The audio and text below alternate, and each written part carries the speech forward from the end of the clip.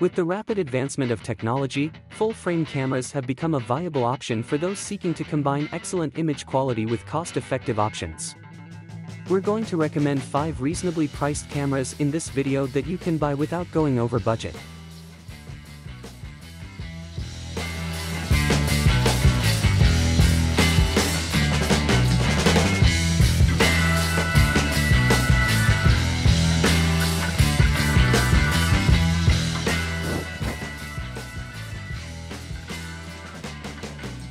Even though it's been out for a few years, the Sony A72 is still useful and not going out of style. As the most reasonably priced prior generation full-frame camera that Sony offers, it actually has regained significance, surpassing even the early Sony A7. It performs better than the original A7 in a number of areas, especially because of the integrated stabilizing mechanism. It's interesting to note that even with a bigger sensor and in-body stabilization, IBIS, the pricing is currently lower than that of several Sony APS-C mirrorless models. Some people, though, might think the modifications are only slight.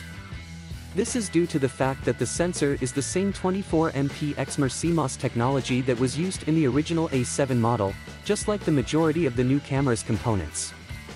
Additionally, Sony integrated several video features from the A7S into the A7 II.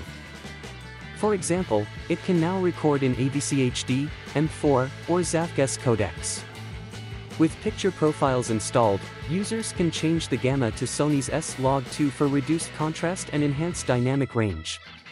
The time code function also helps with scene recognition and synchronization video from several cameras.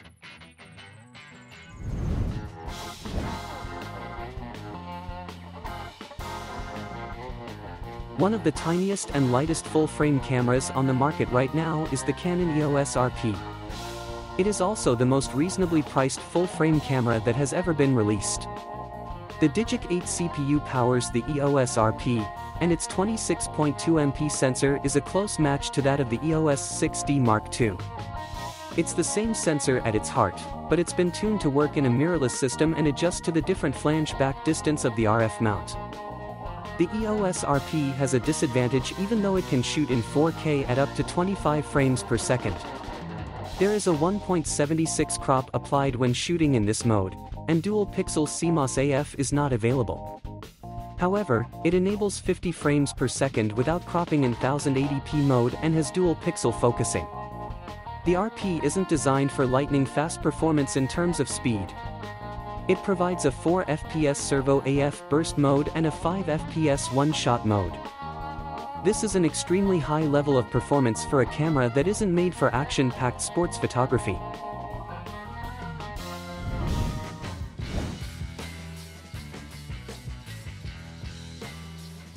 The Nikon Z5 is an entry-level full-frame mirrorless camera that shares many physical and functional characteristics with its more sophisticated Z-mount predecessors. It is based on a stabilized 24MP CMOS sensor without backside illumination, BSI, technology. In contrast to the Z6's newer BSI sensor, it appears to be more closely related to the chip generation found in Nikon's D750 DSLR.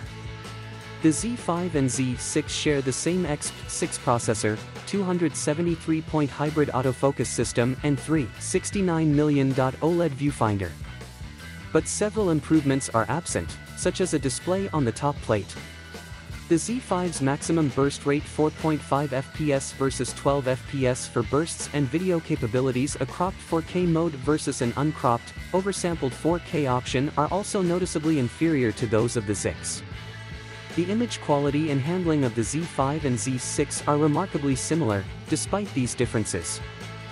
Although the Z5 may not bring about revolutionary technological developments, it transcends cost limitations and shows itself to be an incredibly competent and well-made camera that offers a pleasurable experience for the user.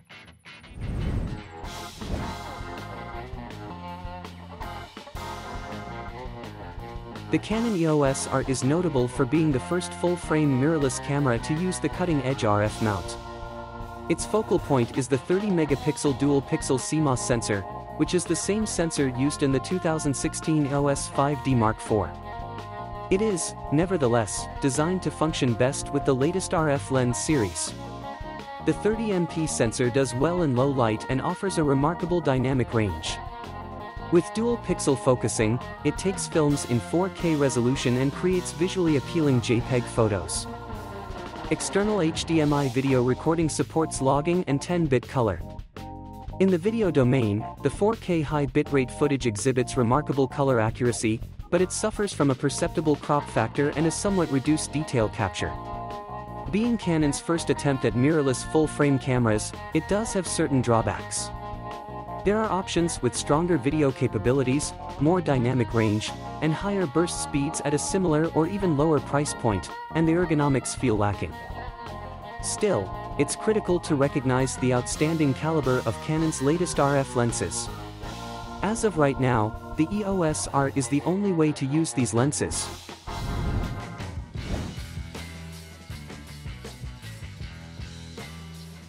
Lastly, the Panasonic Lumix S5 is an extremely adaptable camera that will appeal to both filmmakers and photographers.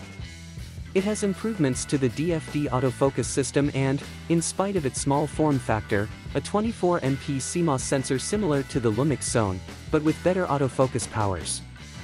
Its remarkable dynamic range, 4K video recording capability, and 96MP high-resolution RAW plus JPEG image capture features cement it standing as one of the top contenders in its class. This camera is very appealing to videographers because of its many excellent features, which include uncropped 4K/30p shooting, vlog support, time-lapse capabilities, compatibility with anamorphic 4K recording, and more. Although it isn't freeze-resistant, the Lumix S5 is resistant to dust and water. It has many ports, one of which is the adaptable USB Type-C port, which can be used to power the camera while it is filming or to enable camera tethering for use as a webcam. To sum up, the Panasonic Lumix S5 boasts a full-frame sensor, an ergonomic body design, and exceptional video capabilities, making it a feature-rich camera that appeals to a wide variety of consumers with varying interests in photography and videography.